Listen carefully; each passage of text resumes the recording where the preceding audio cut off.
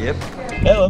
Hola. And bonjour, everybody. This is Doug. And Matthew. From Bros Bodybuilding. MB3. And right now you're looking at a leg workout. I'm back home for spring break, so we're at our local YMCA. Ooh. Just because it's real close. We'll be able to lift there all week together because I have OGT week, so I get out of school early. Yep. So. High school testing for college, or for graduation. Yep. But I'm already passed that. That's for fools. But anyway, only idiots don't pass that. But anyway, yeah, so I'm finally back. You'll be seeing finally some gym footage of my 5x5. I know I couldn't show you any footage from school, so it's pretty boring. But now you'll be able to actually see the lifts and see how I'm doing. And then yeah, you'll finally be able to see both of us kind of like training, because we haven't had many gym videos at all because we don't have anybody to record really, and it's just always crowded. But we got the GoPro camera that Matthew got for the channel, so we can kind of, it's really small, so you can kind of hide it, so you'll see lower angles, but that way it doesn't bring so much attention to us. Yeah, exactly. It's just, you can't really focus on lifting when you got everyone staring at you like, why does this guy have a camera? What the heck is he doing? And you know, this also kind of shows how no matter what your training style is or your goals are, you can still train with other people. Man, that house is really going. Yeah, but you can still train with other people. Like, he's training for powerlifting.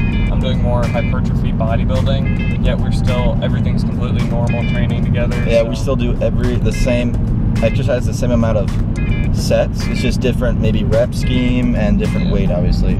Okay. But so we keep that identical. And the heck else? What do we talk about? Oh yeah, you guys will see coming up pretty soon, in a couple days anyway. Probably be a few days till the video's up, but we'll do a posing comparison of off-season versus contest prep. Yes, keep an eye out for that, because yeah, kind of a off-season bodybuilder versus a on-season bodybuilder, so that should be a good comparison to see how the difference is. And then obviously posing updates, Doug's getting closer to his competition. When's that coming up? It's about 3 weeks away right now, on March 29th, and I'll be doing both bodybuilding and physique, so we'll see how that goes. We'll see which I do better at, if I do good at either of them, or yeah, I don't know, we'll see. At the least part, we'll have footage, at least pictures from it. Yeah, definitely. And so yeah, like 3 weeks from now. So we'll try to bring home another title for MB3. Yeah, MB3, bringing home the hardware, they call it. Go for gold. Yeah, I don't know if the reason why I'm not competing this year is because I'm out of the teen division, and so to go into the men's like open would be a huge step, especially in like the NPC where all they do is roid up. Now that we know, like we were such like innocent kids, like you saw in their Mark Lobliner interview thing, where we thought the first one we did in Nabo was natural, and he was joking. He said the only thing natural at that show is peanut butter. So both of our shows, even NPC and now the teens, you hope you don't have to look out for that too much, but I'm sure it goes on in there too. Everyone wants to win and do whatever they can. But anyway, so that's why I'm not competing, at least this year. I just want to try to catch up and hopefully do maybe a natural league or association. Look that up, as I don't know much about that stuff. So yeah, so Doug's doing that this year. He's still gonna be a teen, maybe not next year. Yeah, next year. Or next year too, yeah. It really depends. I mean, I don't know if I would want to do it again, but yeah, the same too. Yeah, we'll see how it goes. I don't know. Maybe next year, the Natural Northern USA, so I have over a year to prepare for that. But because that would be the last one you could do as a teen, right? Yeah, exactly.